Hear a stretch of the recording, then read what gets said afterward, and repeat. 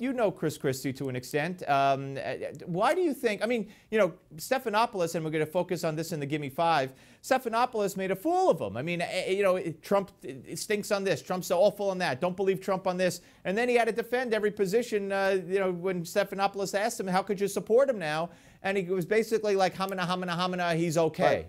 Well, let me just be clear, Steve. I don't know Christie personally. I've followed his career very closely because it's been of interest to me both as a resident of New Jersey and as somebody who was at the Justice Department.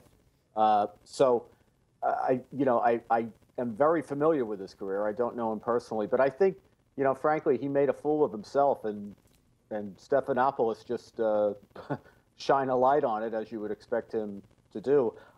What surprises me, to be honest, Steve, is that a lot of people are expressing disappointment at what Christie did in backing Trump, who he previously said was unqualified.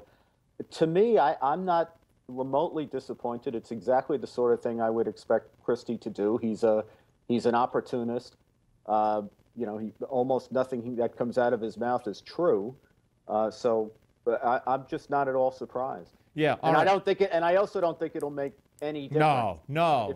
If his almost 2% support flocks to Trump. I couldn't agree with you more, and I can only imagine he was promised at least consideration, if not actually getting a nomination to be Attorney General, because I can't imagine why else he would go that route. I'm sure the 29% of New Jersey residents who approve of his of the job he's doing will be thrilled for him.